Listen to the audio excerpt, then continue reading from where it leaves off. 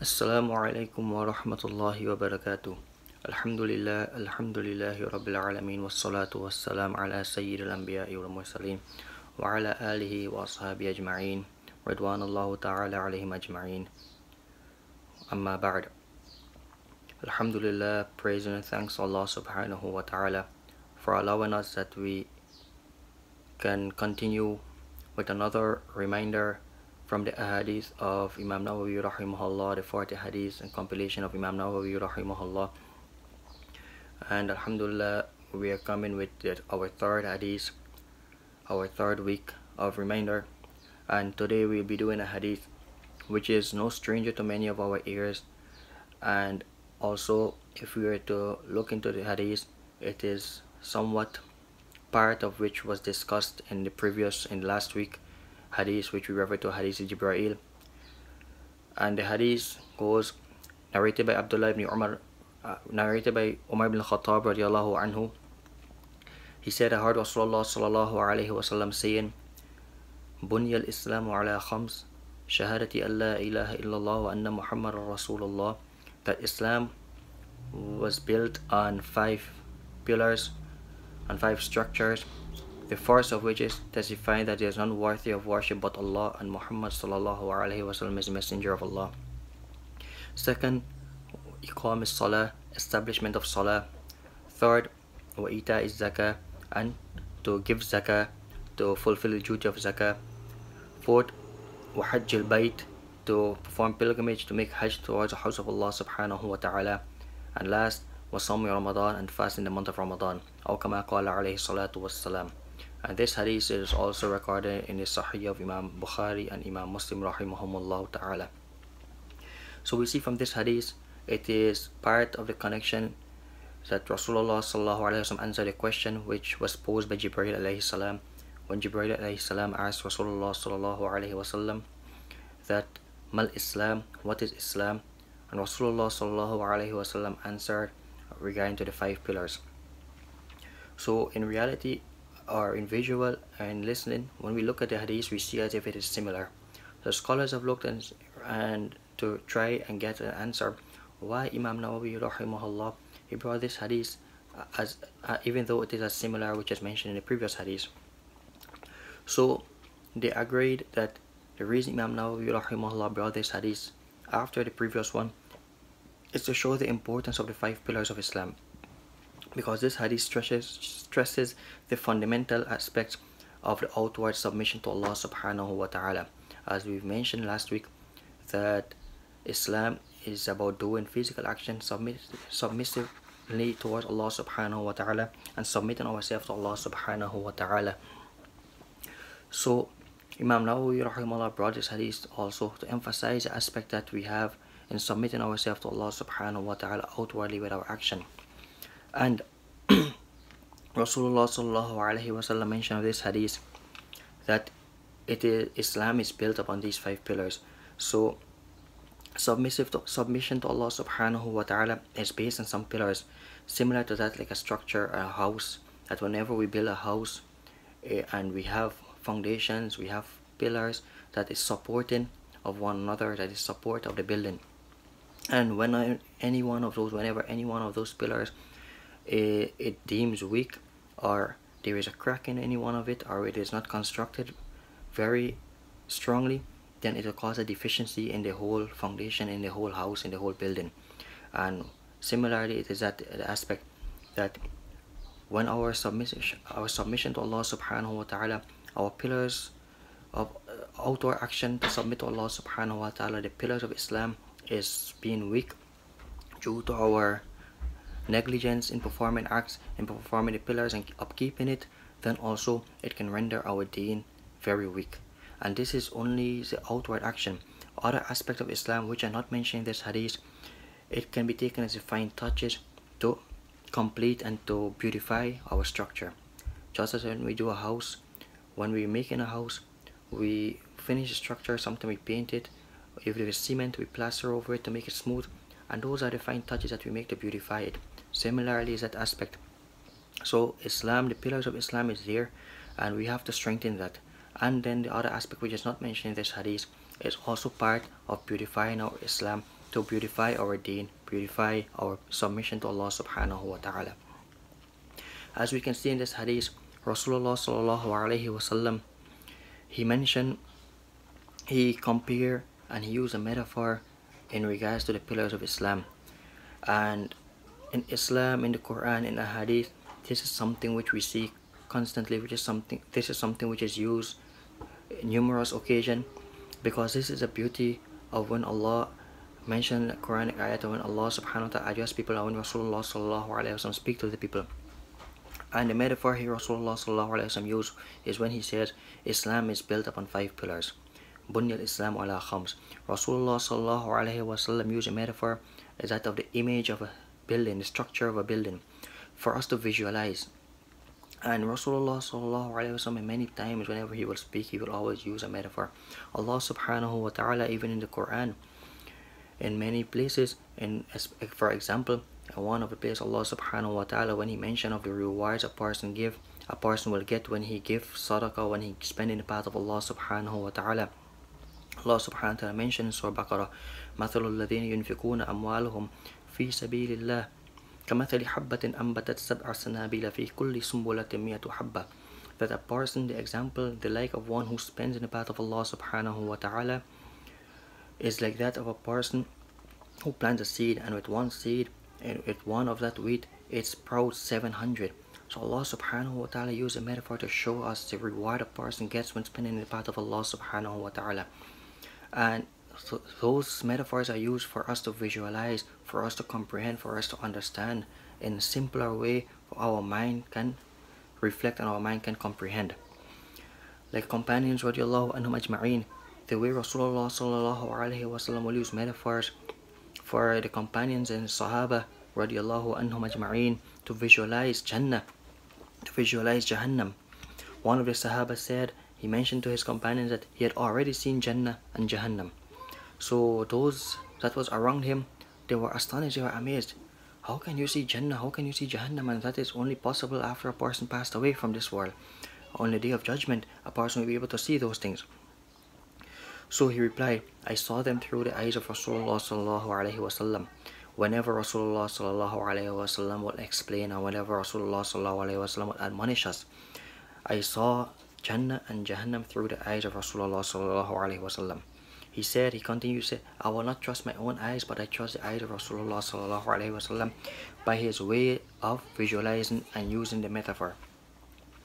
These modes of expression, these metaphors, which is used in the Quran and Hadith, should very well be understood, because it is using those simplified examples, which is something which we can see in our day-to-day basis. For example, like I've mentioned regards to the pillars of Islam, and I've mentioned of the comparison with a house, because Rasulullah sallallahu alaihi wasallam, even in the Hadith, use a comparison of a house, and those structure and physical structure we see in front of our life. We see it in front of our eyes. It is there, we experience it daily, that we understand that, without a foundation, without a pillar, the house will not have proper support. So those metaphors, those methods of speech that is there, we should use it, and we use it to understand, to make our mind understand and comprehend, that we can very well understood the meaning and understand the meaning which was well intended. And similarly, whenever we have to convey the message of Islam, it is also a lesson for us that whenever as da'i, or as inviters towards Allah subhanahu wa ta'ala, towards the message of al-Islam, we also utilize that aspect. We also be able to utilize different methods of speech which will be simple and which can be understood according to the people or according to the time which we are speaking in. Like Allah subhanahu wa ta'ala mentioned in the Quran, Ud'u ila sabili rabbika bil hikmah wal maw'izatil hasana, that you invite towards the way of Allah subhanahu wa ta'ala using wisdom, using intellect, and you use good advice. So in using wisdom and using your intellect, that will also help, and that will also include in utilizing metaphor, utilizing phrases which is acceptable or which is understood by those people, the people that you're speaking to. As Rasulullah sallallahu alaihi wasallam mentioned in Hadith, Kallimun nas qadru uqulihim, that you speak to the people according to their understanding, according to their akal, and what their mind will be able to comprehend. So now let's look into the Hadith the 5 pillars Rasulullah sallallahu alaihi wasallam mentioned. The first pillar, which is understood and which is nothing new to any one of us, to any of our Muslims, is that of shahada, that of the testimony, accepting Allah subhanahu wa ta'ala as your Rabb and Muhammad sallallahu alaihi wasallam as a messenger of Allah. So shahada, we can understand that it is made up or comprised of 2 parts. The first part of shahada is to testify that there is none worthy of worship but Allah, and you do not accept anyone, you do not believe anyone, and you do not put anyone in front of Allah subhanahu wa ta'ala before Allah subhanahu wa ta'ala. And for this there are 7 conditions of shahada. In the first part there are 7 conditions. One is that knowledge, that of knowledge, to understand what it means, to understand what testifying to Allah subhanahu wa ta'ala means. Second is certainty, to have yaqeen, conviction, to have no doubt about anything from Quran and Sunnah. Third is acceptance. By the tongue, you just don't say it merely by the tongue, but you accept it even with the tongue, and you accept it from deep within yourself, from your heart. Fourth is that of submission, to comply, to submit yourself towards Allah subhanahu wa ta'ala, accepting whatever Allah subhanahu wa ta'ala, what Quran and Sunnah say, whatever Allah subhanahu wa ta'ala say, you submit yourself, as Allah subhanahu wa ta'ala says in the Quran, Ya ayyuhalladhina amanu udkhulu fis silmi kafa. This address Allah subhanahu wa ta'ala did not give to anyone, did not give to a random and say, Ya ayyuhan nas, O mankind. And Allah subhanahu wa ta'ala did not address to any disbeliever or the kuffar or any specific religion. But Allah subhanahu wa ta'ala specifically uses towards the believers. Ya ayyuhalladhina amanu, all those who believe, enter wholeheartedly, enter submissively into Islam, submit yourself solely to Allah subhanahu wa ta'ala without a doubt. So it's very important an aspect of our shahada. Fifth is that of truthfulness, sidq, that whenever we say shahada, sincerely we recite it, truthfully we recite it, with honesty, without having any doubt, without even just reading it because someone is forcing us or someone is watching us, but we read it and we actually mean it. So actually there is 2 parts, truthfulness and sincerity, both goes hand in hand, that we do it solely for the pleasure of Allah subhanahu wa ta'ala. And last is that to love. We have love for shahada, we have love for its implication, we have love for its requirements and whatever law it stands by. And with this, it all comes down, it all boils down to one point, that shahada is not just merely saying it with our tongue, but is acknowledging it with our heart. With our physical limbs we show it. That many a times, we say we believe in Allah subhanahu wa ta'ala, but how much we show that we believe in Allah subhanahu wa ta'ala. This is one thing as mankind we tend to forget, that if we say something with our tongue but it is in our heart, we will show the action outwardly. Similarly, submitting ourselves to Allah subhanahu wa ta'ala has to do with the 5 pillars of Islam. If we were to say we love Allah, if we were to say we believe in Allah, but we're not following any of the pillars of Islam, how can that say that, how can we say, or how can an individual say that, look, Alhamdulillah, I've said it, it's in my heart, Allah subhanahu wa ta'ala knows what is in my heart, but physically, outwardly, you're not submitting yourself to Allah subhanahu wa ta'ala, you're not fulfilling the pillars of Islam, then it does not go hand in hand. Saying with your tongue and being in your heart, it will automatically show outwardly in our body and our action. And the second part of this shahada is that of acknowledging, testifying and believing in Rasulullah sallallahu alaihi wasallam, accepting Rasulullah sallallahu alaihi wasallam as a messenger of Allah. And this comes in believing Rasulullah sallallahu alaihi wasallam in whatever he told us, in whatever he conveyed to us, and we obey him in whatever he commanded us to do, and we stop from whatever he prohibited us from doing, and we try to emulate and follow him in whatever way, in his footsteps, whatever way we can follow him, and to understand and practice the sunnah of Rasulullah sallallahu alaihi wasallam. So that is basically a summary from the first part of the hadith, which is referring to the shahada. The second part, the second pillar, is that of establishing salah, that of prayer. And we understand iqam as-salah, prayer, being the first command of Allah subhanahu wa ta'ala after iman. That hadith mentioned that prayer in Islam is like that of a head on a body. Without the head on the body, there is no life. Similarly, without salah, there is no Islam of a person, because it is that of a head and a body. It is needed, it goes hand in hand. That is why it is being the first command of Allah subhanahu wa ta'ala. And not only being the first command of Allah, it will also be the first command and the first thing that Allah subhanahu wa ta'ala will question us on the day of judgment. And in order to fulfill this pillar, whenever we perform salah, we should also look at all the conditions of salah, the compulsory acts of salah, inwardly and outwardly. We should prepare ourselves properly for performing salah. Whenever we have to go to salah, we just don't rush to salah, but we go with a sort of cool and calm mind and contentment in our heart, that when we perform in salah, we know we perform our salah as if it is our last salah, that if we will never have a chance to perform salah. And like we mentioned last week, that whenever we perform salah also is as if we know Allah subhanahu wa ta'ala is watching us, and our action should only be done for Allah subhanahu wa ta'ala. We try to perform our salah observing all the good manners and etiquettes of salah, like I said, from preparing beforehand, outside of salah, and from whenever we are in salah. That many a times we perform salah, we raise our hands in takbir, we say Allahu Akbar, but whenever we start our salah with Allahu Akbar, then as mankind, our minds start wandering different places. As a businessman, you start thinking, okay, how many profit I had made today, or how many customers will I have, how many hours will I open today, how much do I have to do this, or how many goods do I have to order. And it's a sad reality, because the fact that we sing Allahu Akbar, if we comprehend from the meaning of saying Allahu Akbar, Allah is the greatest, when we raise our hand to say Allahu Akbar, in reality we are supposed to be throwing everything away from this dunya, from this worldly life, from this worldly attraction, and we turn towards Allah subhanahu wa ta'ala, acknowledging the fact in our heart that Allah subhanahu wa ta'ala is the greatest, that we should not have our mind towards anything.